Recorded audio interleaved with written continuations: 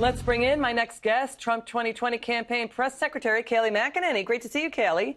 Good to see you, Liz. Okay, this should be a wake-up call to Bernie Sanders and Elizabeth Warren. The majority of Democrats who support their government-run health care lost their midterm races. Your reaction?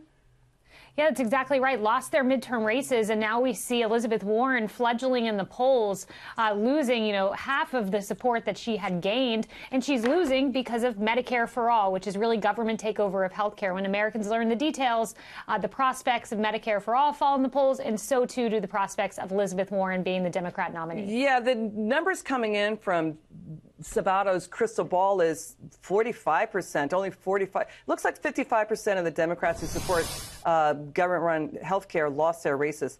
And let's take it to Canada. A British Columbia Supreme Court case now underway notes possibly thousands of single-payer patients dying annually on the wait list for surgery there. Not enough anesthesiologists for cancer surgeries, brain surgeries, aneurysm. They're dying in Canada.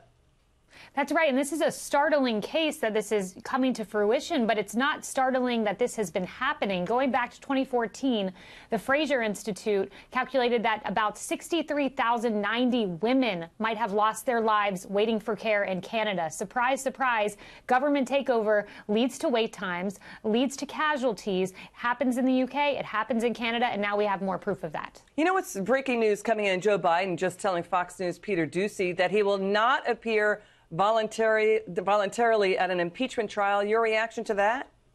Yeah, Joe Biden doesn't want to incriminate himself. He is, after all, quid pro Joe.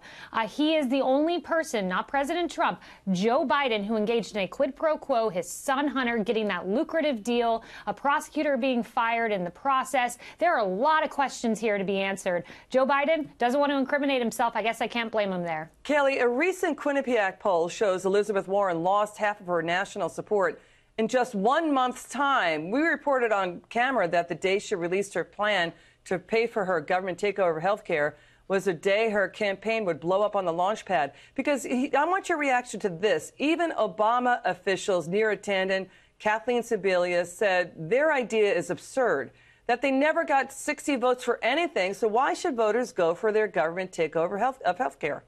Sure, and you saw Pete Buttigieg echoing that and questioning Liz Warren, and it was at that moment in the debates where her prospects started to sink, when even her fellow Democrats said, hey, how are you going to pay for this? And she didn't have an answer. But all of the Democrats, whether it's Liz Warren or Joe Biden, who has a public option that would have the same inevitable outcome as government takeover, either one of them will lead to disastrous results for the country. And the more the American public learns about that, the more they're going to fall in the polls. You know what's interesting? The Democrat debate's no longer a factor. No clear winners emerging.